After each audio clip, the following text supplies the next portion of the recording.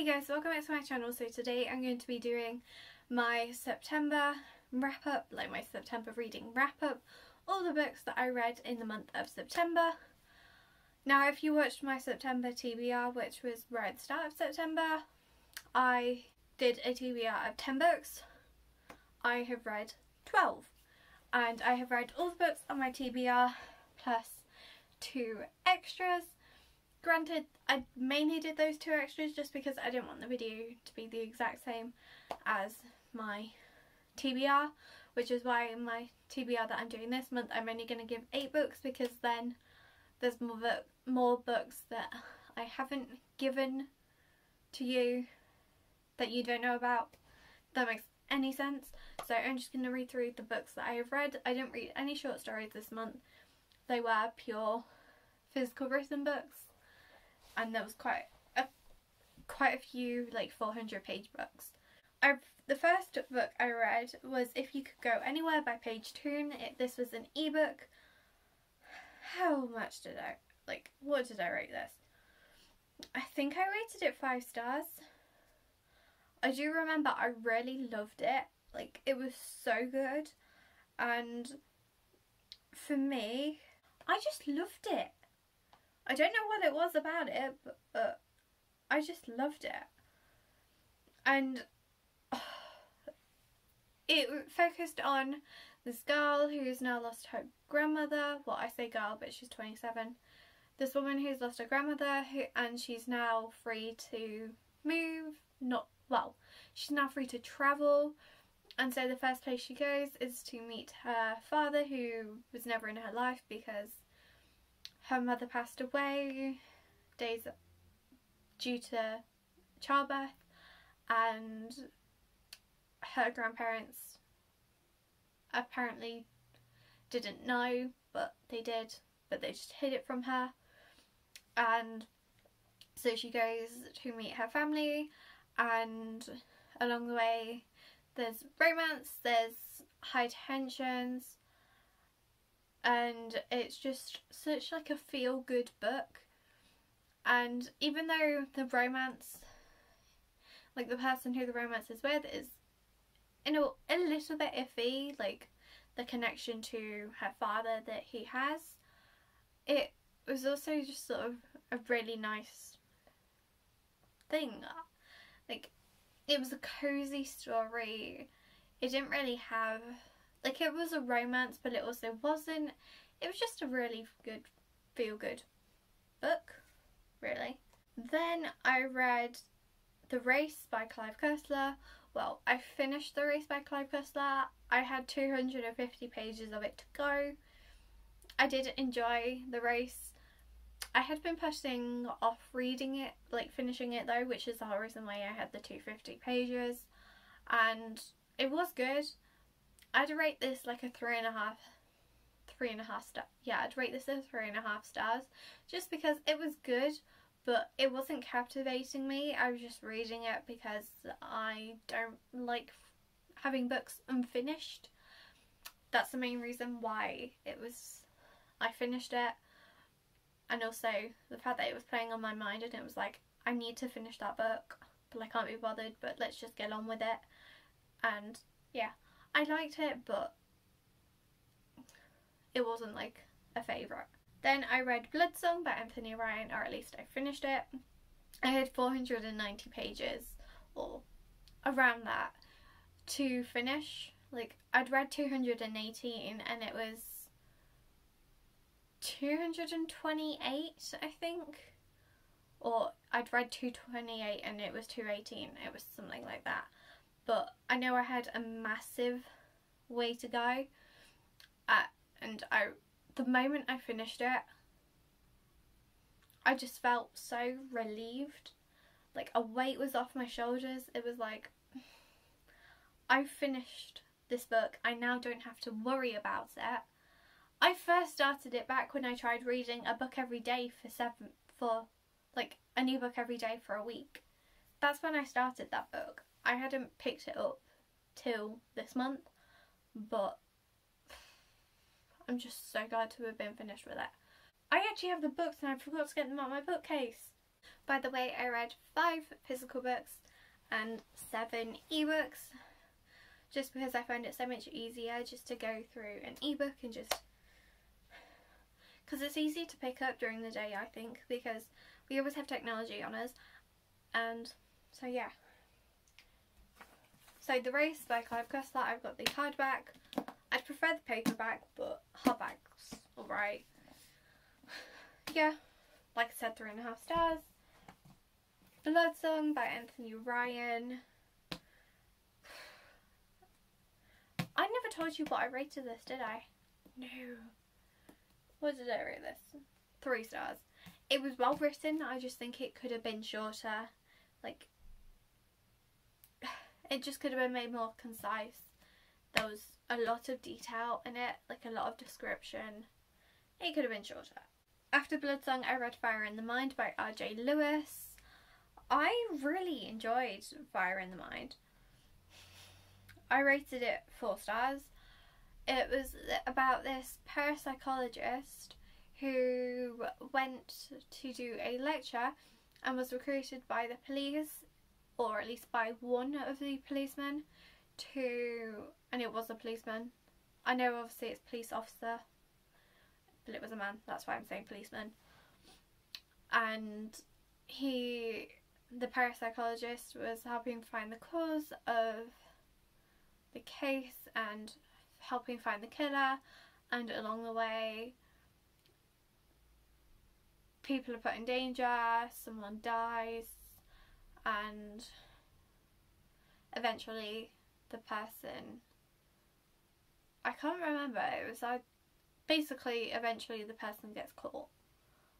I can't remember in which way, whether it was death or prison, but yeah. It was really good, I enjoyed it, and I would recommend. It just wasn't 5 stars for me. It was good, but it didn't like fully grip me, at least not till towards the end. So it could be more like a 4.5 stars, but it was still a good book. Then I read The Perfect Wife by Blake Pierce. I'm having to check which order I read things in.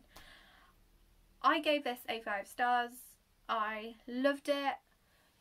The tension, and also the fact that there was so much that we didn't know, and it was though we were seeing it through an actual person's eyes, if that makes any sense, and we feel as though we're there with her.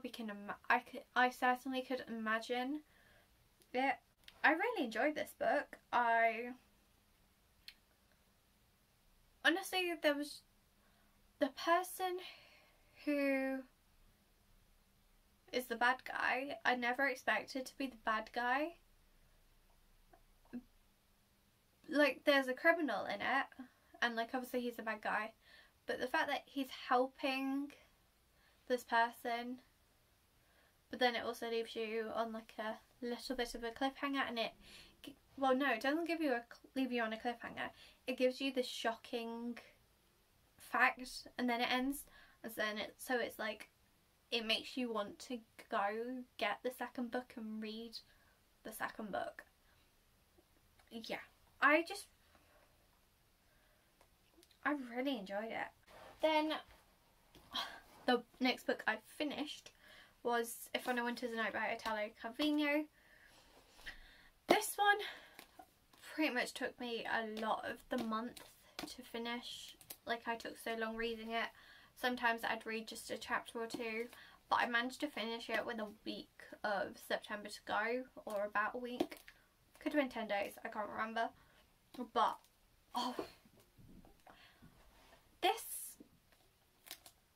it was good, but the way it was written was so intricate that you had to fully pay attention to it. You had to fully focus on it, and it did take a little bit of time to get my head around it all. And also the writing style is different to normal books.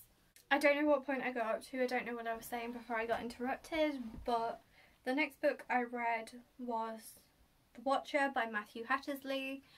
This was related to a professional killer, and she's ordered to do a professional kill, and or extermination as they refer to it in the book. And basically how on one of her extermination tasks she doesn't do it, and how then it hits put in her head, and it follows through as they learn the truth about things, and as it all unfolds. What did I rate this? I rated it 4 stars. I really enjoyed it. Some bits were a little bit on the bland side / boring, but I still really enjoyed it. It was just not fully my taste, but again, I really enjoyed it. Then I read Killer Intent by Toni Kent, and by the way, so far all these books were on my TBR for September, but Killer Intent I gave 4 stars. It followed along on an assassination and people being put in danger, and then there's some people trying to, like, there's lots of people, like there's a pair of people and then one person trying to get to the bottom of what happens, and in the end they join forces.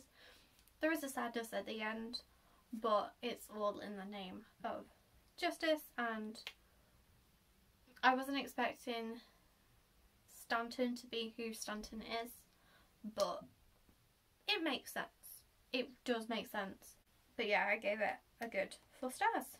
Then I read Hardfall by Phil Reed. This one wasn't on my TBR. I gave this a 4 stars. It follows a man who lost his wife and son, and how, to start with, he's trying to find what happened to them, and then he gets hired onto a case about a missing boy who disappeared a decade ago, and it follows along as he tries to solve that. And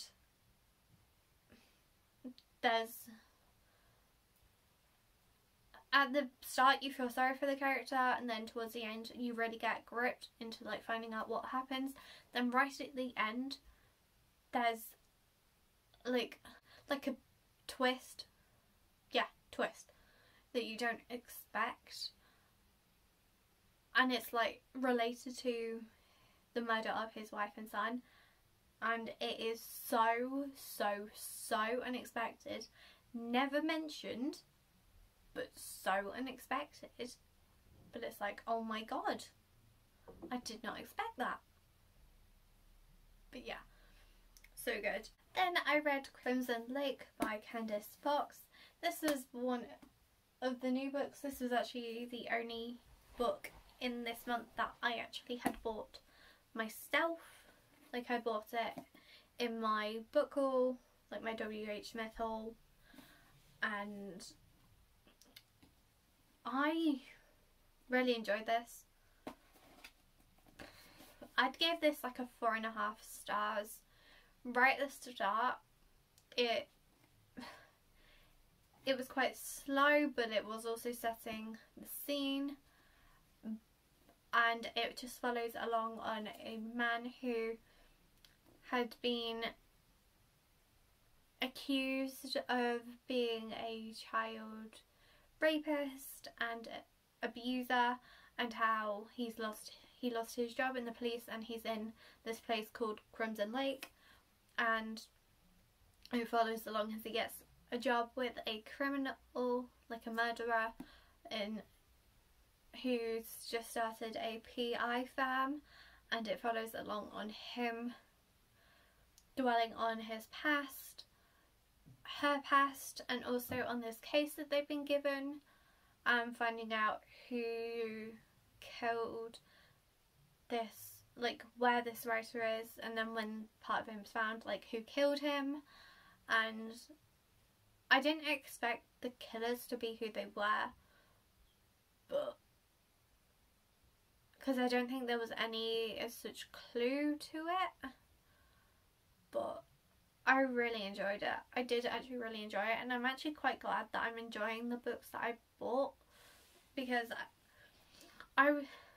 with buying books, there's obviously the fear that you're not going to enjoy the book, because I hadn't read an ebook of it, I hadn't read a sample at all. I was just buying it based on the description, and I did really enjoy this, but it wasn't like a 5 stars, which is why I gave it 4.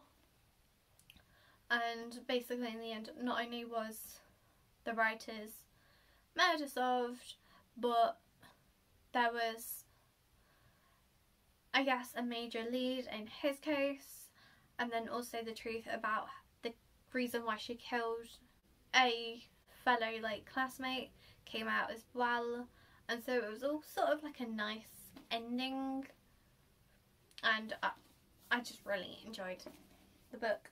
Then I read No More Secrets by Jack Brandon. This was the other ebook that I'd read that wasn't on my TBR, and I gave this 4 stars. What was this about again? I can't remember. That's the only problem when you can't remember what the book was about. Oh yeah, all I needed was to read the first line, because when you read so many books you actually have to read a prompt to remember what the book is about. But basically it follows along on this man who's tasked with protecting this high-tech piece of equipment that has the power to, it's like a computer system that can override any encryption, any firewalls, can get into the data, can find out anything, and it follows along how these people are after it, and then this man's obviously charged in protecting it, and them moving this important machine, software setup, and just protecting it and its new location, and their lives being gone after. And there's quite a few people involved. To start with, there's Chinese people, there's the Chinese, then there's Russians. Is there any other else? There's an Italian mob in America, an Italian-American mob. There's just quite a few people who are after this piece of technology, and I really enjoyed it. This was one of the shorter ones. It was 200 and something pages, but in fact Hardfall was short as well, and I enjoyed it, but it was a 5 stars. Then I finished The Sinner by Tess Gerritsen. I started this at the start of the month and then left 100 pages to go and literally put it down with the intent of finishing it, having it be the last book of September. I finished the last couple of pages 3 minutes into October. It's a September read, and I really enjoyed this. I did happen to notice a spelling mistake in the book. There is a spelling mistake in a Tess Gerritsen book. But I really enjoyed this. I'd rate this a good 5 stars.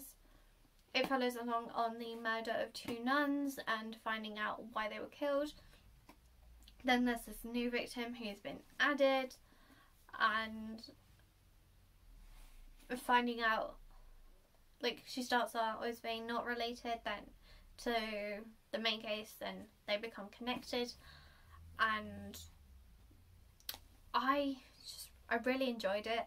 And also the characters had stuff going on in their personal lives, and it just made it feel quite real, and I just really enjoyed it. And I think this book was written before and the other Tess Gerritsen book I read. I can't remember what it's called. The book was Last to Die by Tess Gerritsen. I read that in July. Oh god. But part of this, that was mentioned, it refers to something that starts at the end of this book, and this book was written in 2003, Jesus, and then this was written in 2012. It makes sense as to why they're a little different, but Tess Gerritsen writes such good books. Like, oh, they are so good. But yeah, I gave it a 5 stars, and the killer wasn't mentioned till really late on, or at least I don't remember him being mentioned late on. But that's all the books that I read in the month of September. I hope you guys enjoyed the video. If you did, don't forget to smash a massive thumbs up. Hit that subscribe button down below. Let me know in the comment section of any videos you want to see from me, and I'll see you guys in my next video. Bye guys!